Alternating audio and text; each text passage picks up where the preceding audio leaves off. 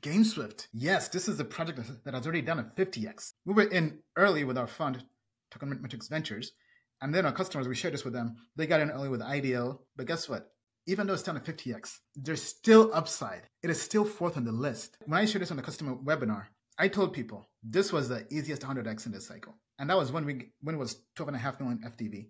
And I said this, based on the technology and everything, this was as easy as it gets for 100x. And we think it's going to do all that, right? What is GameSwift? It's a modular blockchain platform that is using ZK EVM technology for Web3 gaming. If you want exposure to gaming, yes, there are lots of games out there, but we think infrastructure play, this is it. And the market cap right now, 25 million. So it's still low. After doing a 50x, it's ranked 750th in market cap.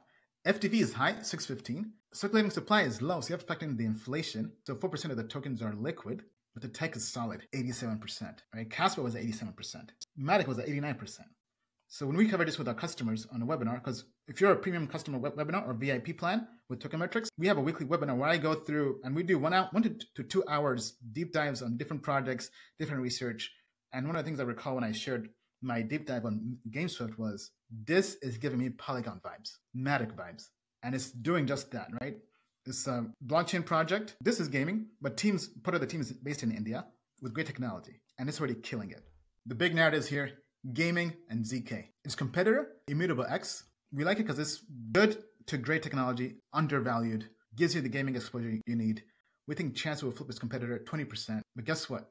There's still upside to this. The base case for this, from where it is now at this market cap, 110x. The moon case, over 500x. Market cap rank, where will this product be when it's all said and done? We think this is a top 130 project at worst, or base case.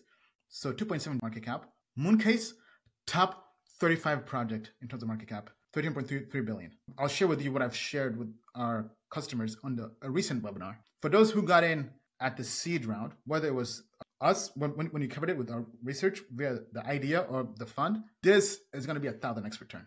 Think about that. Because if it goes to where it's going, so seed round was about 12.5 million FTV. A 10x is 125 million.